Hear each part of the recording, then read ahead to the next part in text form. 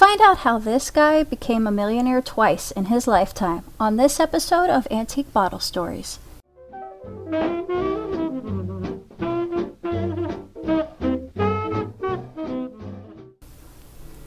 Hulbert Harrington Warner was born in 1842 near Syracuse, New York, in a town named Warners, which was actually named after his grandfather, who moved there in 1807 from Massachusetts.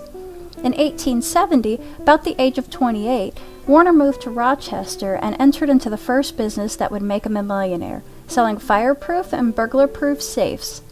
The demand for safes had escalated dramatically after the discovery of oil in western Pennsylvania, and in 12 years he had sold over 70,000 safes and made over $15 million.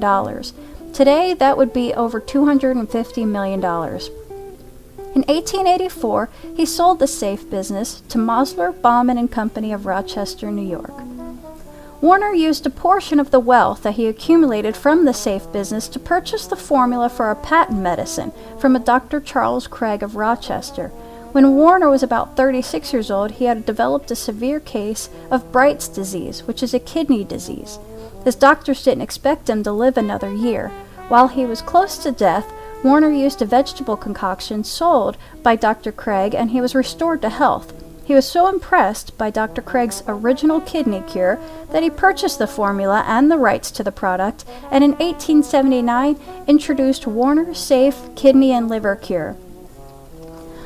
Although Warner's early publications praised Dr. Craig's tonic as a revelation, references to Dr. Craig soon disappeared from Warner's advertising, and ultimately the two end up in court in 1882 when Dr. Craig and his son started manufacturing the same tonic that he sold to Warner. The courts decided that Dr. Craig's going to have to stop making and selling the product. He did admit that it was the same formula and that he was selling the product for less money.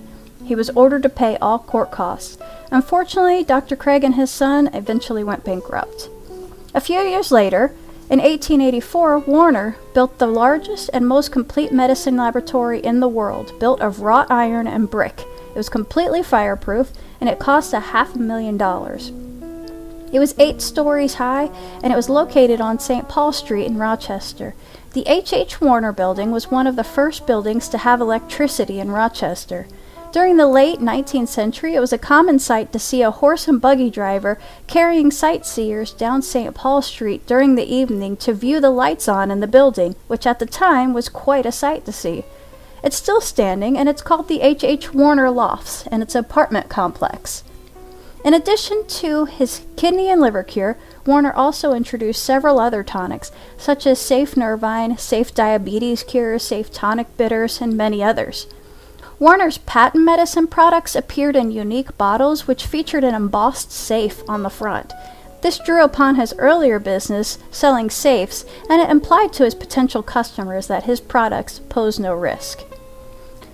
Having made millions on his second business in patent medicine, Warner apparently embarked on a few other endeavors, most notably his sponsorship of the Warner Observatory in Rochester.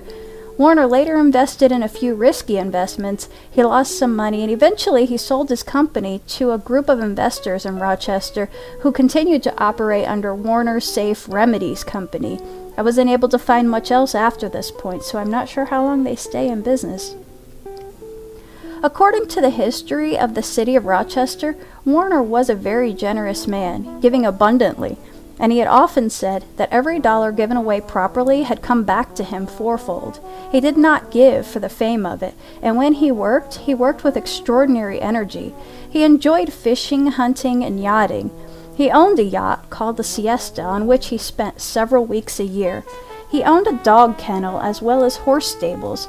He owned a mansion on the corner of Goodman Street and East Avenue in Rochester, which, when I looked it up, there are a few businesses there, including the Rochester Museum, but I'm not sure if any of those buildings are his mansion. Maybe some locals from the area can tell us in the comments. Anyways, Warner died in January 1923 at age 81. So that's the history of the man behind it all, but what about the medicine itself? What was in it? Well, a few of the ingredients, such as bugleweed and liverwort, did have some medicinal value, but other ingredients didn't. In fact, some of the ingredients could even cause poisoning or vomiting. Alcohol seems to be an ingredient found in most tonics from this time period, and even though it doesn't have medicinal value, I guess it helped calm symptoms. So, there you have it. Hopefully you enjoyed this bottle's history, and there are many more to come. Thank you for watching.